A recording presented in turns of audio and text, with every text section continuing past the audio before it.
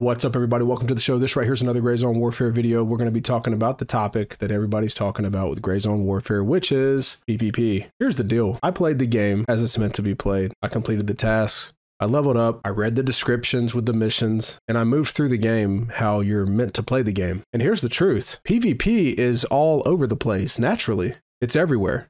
If you get out of the starter areas, if you do the 8 to 15 hours, depending on what you're doing, of learning the starter area, doing those initial tasks, you will start to unlock LZs at different POIs. And guess what? So do the other factions and the players in those factions. So just like if you're playing Tarkov and everybody's rushing to get the gold pocket watch on customs, it will occur naturally and it will occur a lot. We're doing a playtest, right, ladies and gentlemen? People are not going to understand how to play it. I've been in games with huge, and I mean big time content creators that are asking me and the people I'm playing with what they should do next, because they're all focused on trying to find the PvP. Respectfully, everybody, just play the game. If you play the game, it's going to find you, and it's going to find you a lot. We've traveled to a bunch of neutral POIs like Midnight Sapphire, The Bunker, Hunter's Paradise, Tiger Bay, and I'm not lying when I tell you that 50% to 80% of the time we're there are other teams there. And we're there early. There's a lot of people still doing the starter missions. In a few days, as more people start to unlock these areas,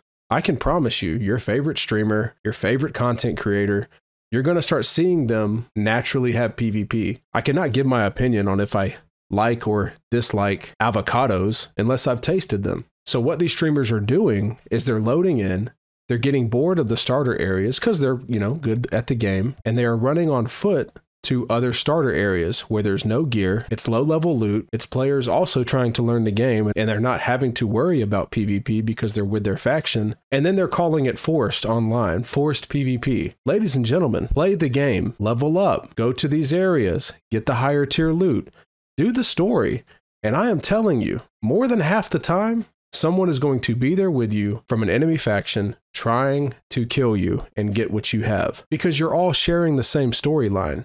It's not that hard to figure out, guys.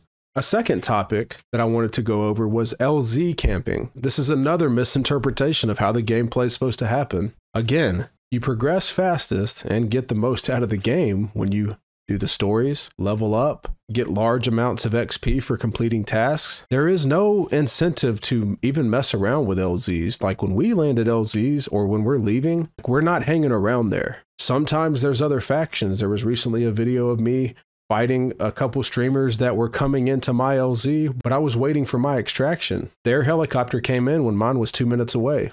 And you can see in the long form video, my helicopter's coming as I'm fighting them. There's not a huge incentive to sit around LZs and kill people and get their gear. You can do it for clips and be fun and all that stuff, but you're not getting any XP. You're not getting any missions done. You're not unlocking new things. You're just killing players. And there are no missions, nothing like that. Even the certification systems we have yet to see. They're not going to be around doing stuff like that. It will be around playing the game as it's intended.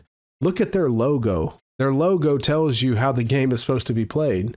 You have your 3 points, and then you have the tier 3 areas, Midnight Sapphire, Tiger Bay, and Fort Nereth. I think that's how you say it. It's not hard. You're going to play, you're going to level up, and you're going to go into these areas where PvP is going to be abundant. It's already abundant for us, and I think we're probably, on the top half or top, 10 or 15% of people that actually have tasks in that area. So I can't imagine this game, when it comes out and you're 2 or 3 months into a wipe, it's going to be hard to get away from PvP. They completely undersold it. You're going to hear shots, helicopters, all this stuff to let you know that there are players in the area. And again, that can be happening to you on the flip side. High stakes gameplay. So yes, these two misconceptions, I think in time, not just from me, but from everybody participating, they're going to show you that they're wrong. It's a slow start. And if you want to come into this game and just PvP, you're going to not have a good time. You're going to have to put in a few hours, unlock these places, unlock the gear, get incentivized to go to these places, and it's going to happen naturally. And when it does, that makes it more fun. That makes it more entertaining. That hooks you more because it's the unknown, right? It's not spawning in factory on Tarkov and knowing where all the spawns are and fighting.